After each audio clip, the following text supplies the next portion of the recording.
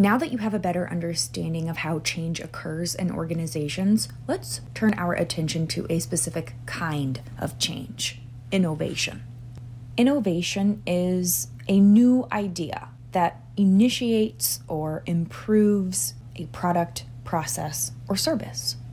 All innovations imply change, but not all changes introduce new ideas or lead to significant improvements. Innovative organizations tend to have similar cultures. They encourage inter-unit communication. Committees, task forces, cross-functional teams, and other mechanisms help to facilitate communication across the organization, not in silos. Innovative organizations also promote the training and development of their members so that their skills remain relevant and strong. These organizations encourage experimentation and risk-taking. Some structures facilitate flexibility, adaptation, while others hinder it, making it more difficult for people to try new things. Innovative organizations reward success, but they don't punish people when their ideas don't pan out or when they make small mistakes. They're encouraged to learn from them and move on.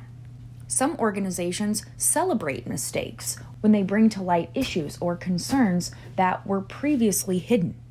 Once a new idea is developed, innovative organizations encourage people to become idea champions and promote that idea, build support for it, overcome resistance, and ensure it's implemented effectively.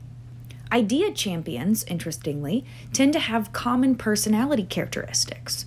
They are extremely self-confident, persistent, energetic, and have a tendency to take risks, healthy risks. They also tend to display characteristics associated with transformational leadership.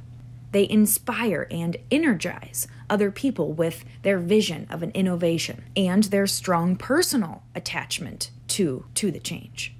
They are also good at gaining the commitment of other people. They are persuasive in social situations. And finally, they also tend to have a high degree of autonomy within their roles, freedom that allows them to think outside the box and take risks. People in highly structured, low-control jobs don't have the freedom to experiment. The final topic of this lecture is organizational learning, or the process of using the past to make improvements for the future. A learning organization develops continuously and is able to adapt and change more quickly than a non-learning organization. It's one in which people put aside their old ways of thinking and learn to be open with each other and understand how the organization really works. They can then create a plan or vision together and coordinate their efforts to achieve that vision. All organizations learn to some degree, whether they consciously choose to or not. But some organizations have a learning culture where change, innovation, improvement is part of everyday operations. Learning organizations use these 5 activities, among many others, to bring about change. First, they solve problems systematically.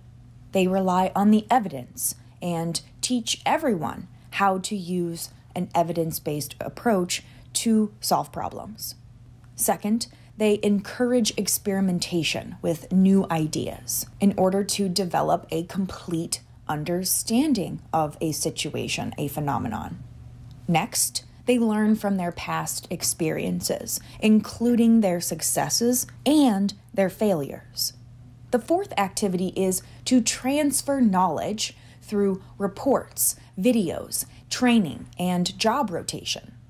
The final activity is to measure learning through surveys, interviews, and direct observation.